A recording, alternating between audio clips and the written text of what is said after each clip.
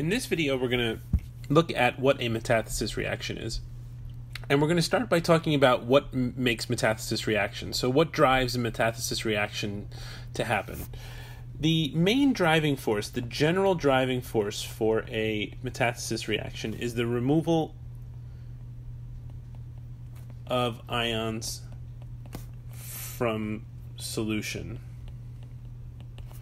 And this can take on several different flavors. So there are a couple of different ways that you can take ions out of solution. So one way, the first way, is via a precipitation reaction. And in this case, you form an insoluble salt. What happens with a precipitation reaction is you throw two ionic compounds into water that are soluble, and some of those ions that are in both of those compounds are not soluble, so a insoluble salt forms and comes out of the solution. So that insoluble salt that's removed basically takes ions out of solution. The second way that we can do this is through the formation of a weak electrolyte. So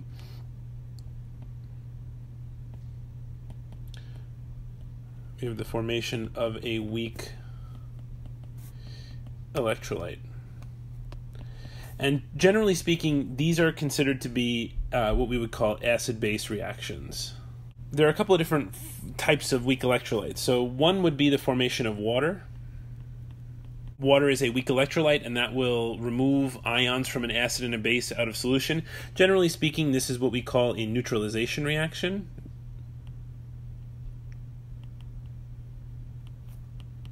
So when you put an acid and a base together in water, they will react together to neutralize each other, making water. And the other one is the formation of a weak acid or base. This would be where you put two salts together, and one of those salts that comes out as a product is a weak acid or base. So in essence, because you're forming a weak acid or base, these things do not ionize completely in water, so you're taking out ions from solution. And the third category is through the formation of a gas.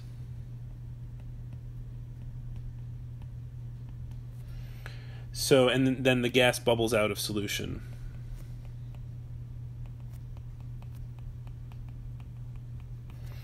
And in this case, in gas formation reactions, oftentimes the gases that are formed are combinations of ions, and therefore those combinations of ions bubble out. So for example, when you form hydrogen sulfide, the H plus and S2 minus ions come out as a gas, and therefore that removes ions from solution.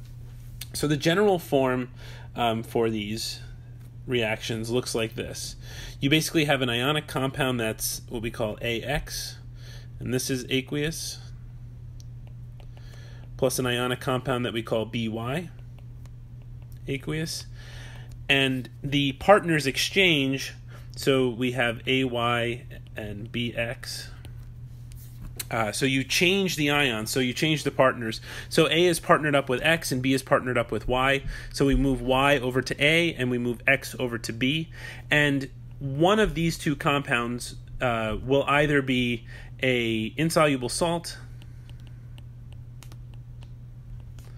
it will be a weak electrolyte,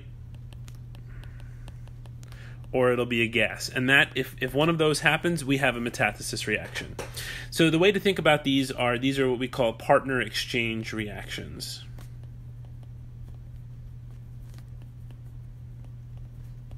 So now we're going to jump in and we're going to look at some examples. And the first example we're going to look at in the next video is a precipitation reaction.